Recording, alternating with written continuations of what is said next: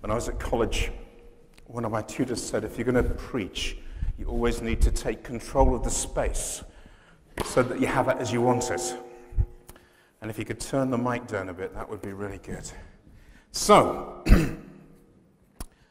it's really good to be here. Earlier on this afternoon, we weren't sure we were going to make it because it's snowing in London. And it was quite slippy getting out of college, and the snow just kind of continued to go until we got to the M25, when it kind of went into sleet, and then into rain, and then into spray, and then it was dry. So it's good to be here. Canterbury Baptist has always been kind of on the radar. From Bob and Mary, the whole Spurgeons thing, and then Debbie and Perry kind of coming to live in Canterbury and having worshipped here too. And then with the ministers in training you've had, because you've sent us some good ministers in training. So it really is good to be here. So, first love. Years and years and years ago, and I hadn't long been a preacher, and I'd been preaching in the book of Revelation, and there is that message of Jesus to the church at Ephesus about returning to your first love. And I was quite young, because I started preaching when I was 16. And I'd taken this as a kind of castigation of the church for not having youthful enthusiasm. You know, return to your first love, the love that you had at first. And have that fiery enthusiasm that comes from when you're a new believer and when you were younger. And the church just always seemed full of old people to me because I was so young. And I was reading a little while after a book of reflections by a late 19th century holiness preacher from the States called G.D. Watson. And in this book of reflections, he said, we so often misread that command to return to your first love as about youthful enthusiasm, when actually it's about priority of commitment. Return to your first love, the love that you had before, when Jesus was first, not that youthful enthusiasm. And I felt mildly rebuked and spiritually enlightened. So with this great theme that you've got, I was wanting to say, so if we're talking about first love as it relates to the Lord's supreme place in our life, it goes without saying that worship is key and central to that expression. Yeah, that makes a lot of sense. So, how do I find a way into what I'm going to say this evening? And providentially, I have been doing some work on Romans 12. And I felt the Lord say, stick with Romans 12. So, if you've got your Bibles there.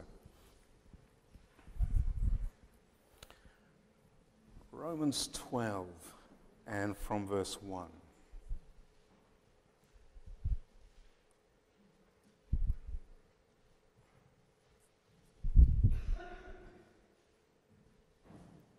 Paul says this, therefore, I urge you, brothers and sisters, in view of God's mercy, to offer your bodies as a living sacrifice, holy and pleasing to God. This is true worship. Do not conform to the pattern of this world, but be transformed by the renewing of your mind. Then you will be able to test and approve what God's will is, his good, pleasing, and perfect will. For by the grace given to me, I say to every one of you, do not think of yourself more highly than you ought, but rather think of yourself with sober judgment, in accordance with the faith God has distributed to each of you. For just as each of us has one body with many members, and these members do not all have the same function, so in Christ we, though many, form one body, And each member belongs to all the others. We have different gifts according to the grace given to each of us. If your gift is prophesying, then prophesy in accordance with your faith. If it's serving, then serve. If it's teaching, then teach. If it is to encourage, then give encouragement. If it is giving, then give generously. If it is to lead, do it diligently. If it is to show mercy, do it cheerfully. And Paul goes on, and we may refer to some of the other verses a little later too. But that's the essence of where I want us to focus our attention this evening. And it is, this whole passage is Paul's vision for the church. And it's one of the clearest visions he paints. And from preaching class, Doug, you'll remember the importance of the number 3. And so there are 3 points to what I'm going to say. And they are these, and we'll look at the passage in the light of these. First, that true worship is established in our personal relationship with God. Second, that true worship is embedded in our relationship with God's people. And third, true worship is expressed in action. Verse 1, this is true worship. Well, what Paul has been talking about is about our relationship with God. Therefore, I urge you, brothers and sisters, in view of God's mercy, to offer your bodies as living sacrifices, holy and pleasing to God. We're not used to this sacrificial thing in worship. We don't do it. Where you take with you a ritual object and offer it as a sacrifice. The nearest we probably get is Harvest Festival, where we bring a can of beans and put them on the table at the front. I'm pretty sure that none of us have been into an act of worship where we have taken a lamb or a kid or a goat or a dove or a pigeon, and as our act of worship, taken the animal to sacrifice on the altar. We aren't used to this kind of imagery. Remember one time I was flying into Ben Gurion at airport at Tel Aviv, and you know how they come round with the newspapers for you to read. I had the choice of the Daily Mail or the Jerusalem Post. And I thought, well, the Jerusalem Post is a kind of interesting and exotic kind of read. So I was reading the Jerusalem Post, and in it there was an article by a rabbi. This was just at the time of the outbreak of the Intifada in the early 1990s. And in this article, he said, when we retake Temple Mount and rebuild the temple, which of course would mean that the Dome of the Rock and the Al-Aqsa Mosque would be removed. There would be a cause of World War III, I'm sure. He said, as soon as the temple is rebuilt, we would have to reinstate animal sacrifice. I had never read anything like that, and it took me by surprise and was something of a shock. But he went on to talk about how animal sacrifice is costly to the worshipper, and true worship has to have a cost attached to it. And as the life is offered in worship to God, as an expiation for sin, so the worship act happens. Now, we're not familiar with this stuff. Yeah, as 21st century Brits, it feels a bit awkward. It's uncomfortable. It's not nice. And Paul is certainly not saying that as Christians we are some kind of animal to be given to God. But he does say, treat your bodies as a living sacrifice. Just as the body of the animal is sacrificed in worship, count your bodies as a sacrifice, not killed on an altar, but a living sacrifice, a sacrifice that is an everyday reality. A sacrifice that means our bodies are put at God's disposal. A living sacrifice. Which is why we talk about you can't just be a Sunday Christian. You can't just turn up to worship on a Sunday and think that's the end of worship. Because true worship is about being a living sacrifice. And as long as we are alive, we treat our bodies as though they were living sacrifices. So from the moment we wake up in the morning to the moment we go to bed at night, whether we're at home or with our family or at work or at the shops or with friends or neighbours or in the community, all our moments are His and are part of the sacrifice which is true worship. And it's all wrapped up in verse 1. As much as I hate the phrase 24/7, because it's so totally overdone, that's exactly what Paul is talking about. Now, he's using a first century image from Jewish worship to communicate what he's talking about. This is true worship. Where previously you could nip down to the temple and offer an animal and your worship would be over, now it's all the time because your bodies have become the animal body that is sacrificed. But a living sacrifice all day, every day. So, worship, from what Paul is saying here in his vision of the church, is far more than just singing songs and praying in a worship service. It's about a desire to live in relationship with God.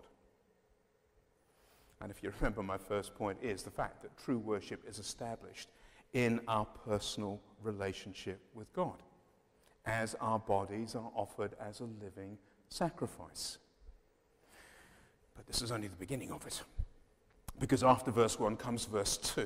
You see, we teach really technical stuff at college. So says Paul, do not conform to the pattern of this world, but be transformed by the renewing of your mind. Then you will be able to test and approve what God's will is, his good, pleasing, and perfect will. I'd love to say this was a biblical injunction for all of you to come to Spurgeons College, to have your minds renewed. And that is part of what God has for some people, Doug. But this is not what's on Paul's mind here. When he says, do not conform to the pattern of this world, he's wanting to say, in the world, there are forces that are at work within the culture in which you live that are strong and will mold you to become something. But you're not to conform to the pattern of the world. You are to be transformed by the renewing of your mind. Now, in our context, some of those really powerful forces, probably the most powerful, consumerism. And it shapes who we are. A friend of mine wrote a book called Consumer Church, on how we just consume church like we consume everything else because we've been shaped by the culture. Or we could talk about materialism, or we could talk about secularism, or any one of the other isms that sit with culture. Culture is a powerful thing. The filmmaker and educator who now sits in the House of Lords, David Putnam, talks about the immense power of cinema and TV to mold a culture. And I think he's spot on. I think it's more powerful than we perhaps care to realize or even admit. But culture has always been like this. One of my heroes is another 19th century preacher, but he was a Wesleyan preacher based in London called Hugh Price Hughes. Yeah, he was a Welshman, you can tell by his name. And Hughes was an editor of a paper as well as a pastor of a 2,000-member church. And in one of the editorials of his paper, He says, British culture, it's far more shaped by the philosophy of Plato and Aristotle than it is by the divine love of the Apostle John or the justice of the prophet Isaiah. Now understand, late 19th century, evangelical Christianity in Britain is at a high watermark. There have never been more evangelical believers in Britain than at the end of the 19th century. You've had almost 150 years of revival going on in the life of the churches. And still he says, the wider culture of Britain, far more shaped by classical scholarship from Oxford and Cambridge of the ruling elite than it is by those biblical principles from the Gospels and from the prophets. If we are to live our lives as living sacrifices, holy and acceptable, the question has to be, how do we bring our lives into conformity with Christ? And to do this, our hearts and minds and understanding needs to be changed and renewed. It's the connection that Paul's making. It means that we have to understand what God's will is. Then you will understand God's will, his good, perfect, and holy will. And the truth is, there are no shortcuts to spiritual growth. We have to focus on a different center. We have to absorb and learn to absorb the heart and mind of God. That's what Paul's talking about in verse 2. He says it to the church at Ephesus as well. Therefore do not be foolish, but understand what the will of the Lord is. Foolishness not to, if you say you're a Christian believer. And this is why our understanding of God's truth, from the Ten Commandments to God's love expressed in Christ, to the importance of truth, of justice, of mercy, of compassion, of forgiveness, why these things are so important. And if you ever wondered why sermons were significant in the life of the church, this is the reason. This is why Bible study, both privately and together, is important, because this is where we absorb the heart and mind and will of the Lord that can transform us. And this renewal of our mind is not just when we become Christians, it is a continual part of what we do. Not least because the values of the culture are strong and they pull us in a different direction. Ever said, I just need to have a bit of retail therapy to cheer me up? And off we go to Blue Water or somewhere. Retail therapy actually was a quote from the New York Times in 1985, the very first quote of retail therapy. But there is something about shopping that makes you feel good. If it didn't, nobody would do it. Week before Christmas, Marion and I, my wife, we were up in London, and we did Oxford Street, we did Liberty, and we went home without buying a thing. I felt so good. Then it was pride. You can't win. But the pull of materialism is strong. The pull of relativism, another one of those isms in our culture, is strong. Well, if it's true for you, ever said that? Well, is that actually a Christian sentiment?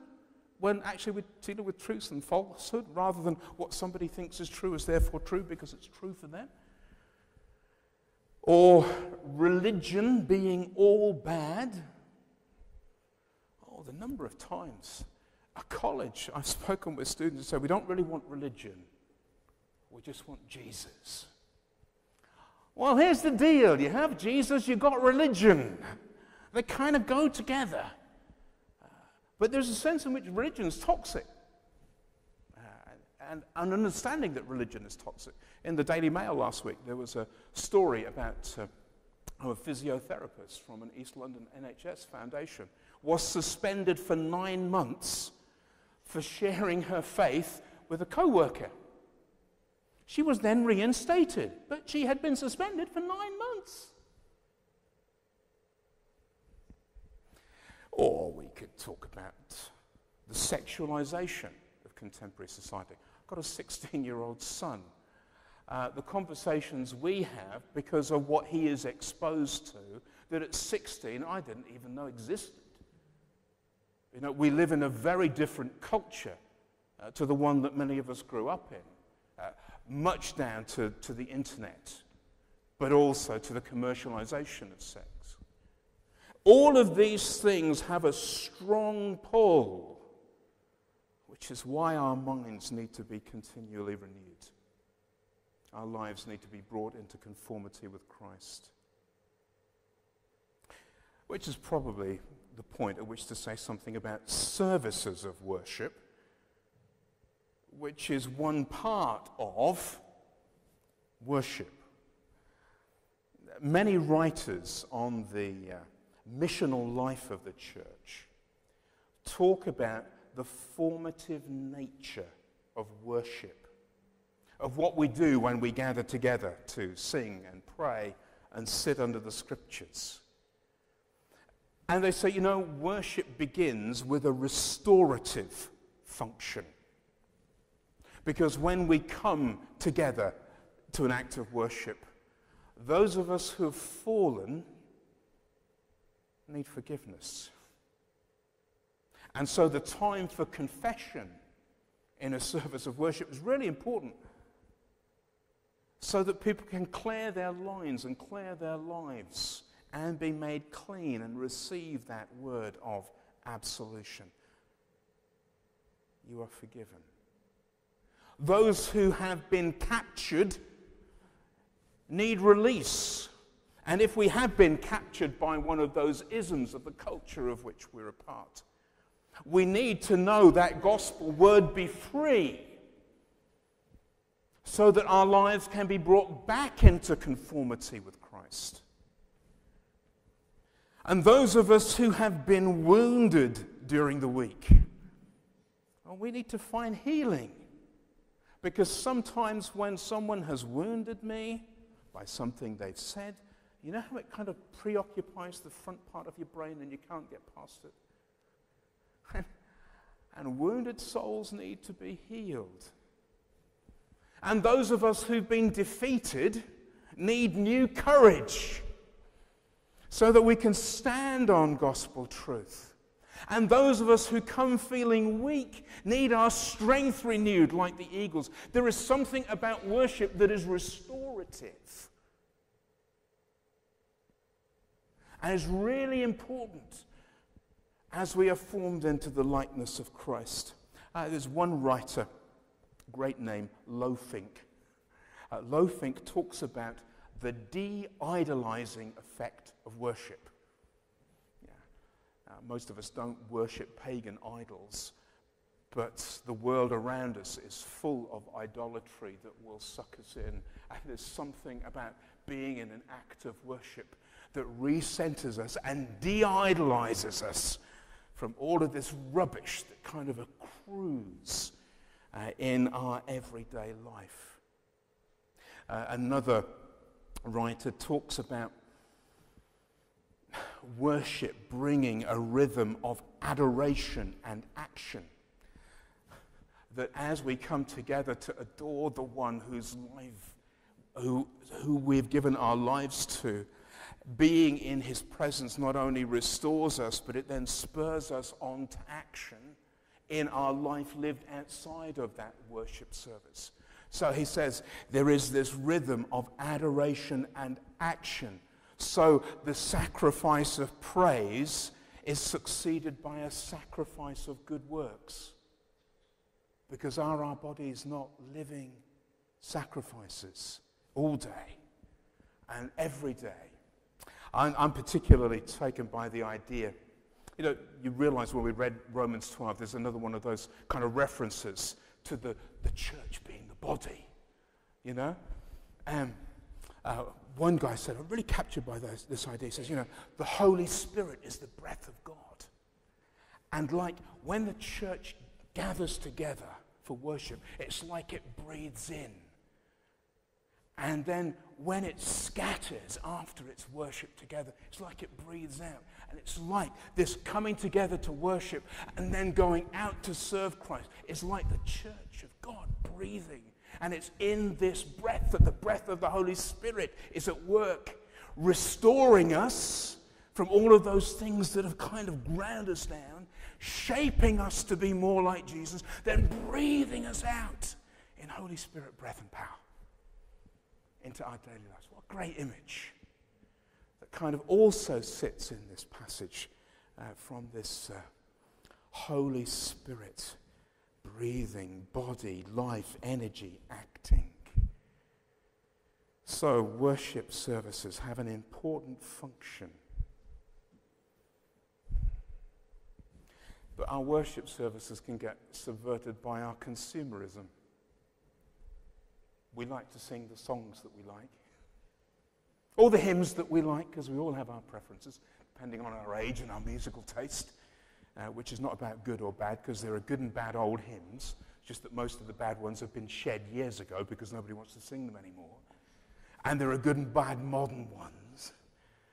But you see how easy it would be get into preference and personal taste and become consumers of worship rather than disciples offering a sacrifice of praise.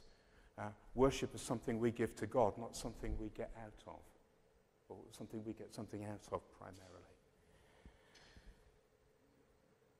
Consciously then, we come into God's presence together.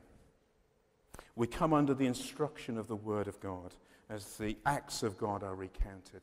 He forms us into His likeness, and we are restored by grace and realigned to God so that the Holy Spirit can continue to form us into the likeness of Christ. I say this to every one of you, says the apostle. And this is true worship, established in our personal relationship with God. That was my first point. But it's the longest point, so you can breathe a sigh of relief. So true worship is established in the personal life of the believer. Second thing, true worship is embedded in our relationship with God's people. Christianity is not merely the exercise of an individual's spirituality or personal growth. He calls us into Christian community to live and work together. So a couple of observations from this passage. Verse 5, though we are many, we are one body in union with Christ. He makes us codependent. We can't be individual Christians. We're called to be a part of the body. He makes us codependent. And that picture of the body is vivid. When did you ever see a foot trotting off down the road by itself? You don't. When do you see a hand busy writing a letter all on its own, unattached? You don't. The body has to function together. That's how it's designed. So God makes us into an interdependent body. To withdraw from the body, to separate ourselves from the body, is to cause ABH to the body of Christ. If we do not play our part, the body of Christ is restricted or maimed. It's not whole, it's impaired, it's impoverished, it's impotent. It is not as God intended it to be. The body of Christ is handicapped if we do not function together. God is doing something as He fashions us into the body of Christ. And He builds community based on interdependence and relationship. And if there ever needs to be an answer to the question or the statement, you don't need to go to church to be a Christian, this is it. Yes, you do. Because that's the picture, the vision of the church that Paul has that sits behind this image of the body of Christ. So, worship is embedded in our relationships with one another within the body of Christ, and it is a codependent relationship. We need one another, and we can't escape from one another. But more than that, it's also an inclusive relationship. Verse 3, I say to every one of you, and verse 5, we are all joined to each other. Now, Paul's not being creative here. He knows his Old Testament.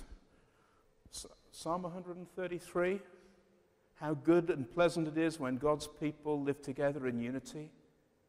For it's there the Lord bestows his blessing. It was always so.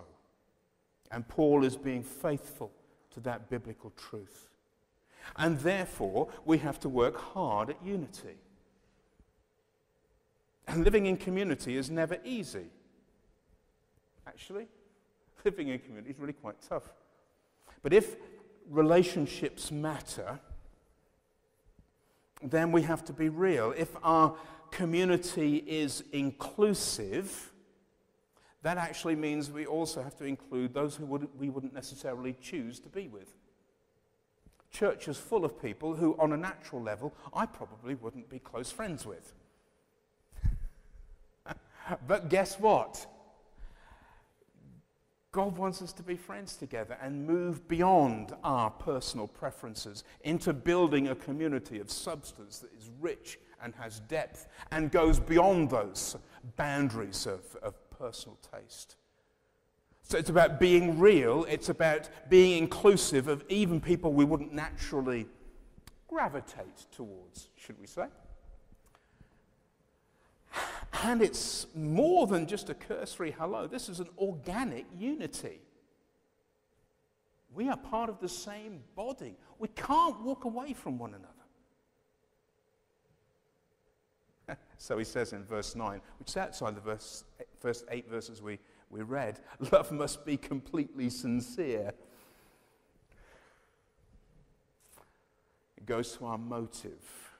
Our intention of being in community is sincerity. Verse 10, love one another warmly. Be eager and show respect to one another. Verse 10. Do everything possible on your part to live in peace with everybody. Verse 18. You can see this is a theme he's learned. He has to keep coming back to because this stuff doesn't come naturally to us. But it's part of that working at being a codependent and inclusive community. And it's a powerful idea. And this is true worship, embedded in our relationship with God's people. What we do together. Third thing, true worship is expressed in action. Verse 6, we have different gifts according to the grace given us. What God has done on the inside has to be worked out on the outside. Therefore, God empowers us, gifts us to do his will, according to the grace at work within us. And interesting, when you look at the gifts that he outlines here, they aren't necessarily the ones that you expect. When you talk about God's gifts, the gifts of the Holy Spirit, the grace gifts, most often we will look to Corinthians. And there are all those kind of super spiritually powerful gifts. And the biblical commentators will say, actually, no, when Paul's writing to Corinthians, he's kind of using their language. If you want Paul's preferred list, look at Romans. And there are good reasons for that, and the Bible scholars in the church will be able to tell you why. But the list of gifts he has, if your gift is prophesying, speaking God's message, according to the faith we have, do it. Prophesy. Verse 7, if your gift is serving, what do you need to do? You need to get on and serve. Also, verse 7, if your gift is teaching, what do you need to do? Get on and teach. Verse 8, if your gift is encouraging others, what do you need to do? Well, you just need to do it.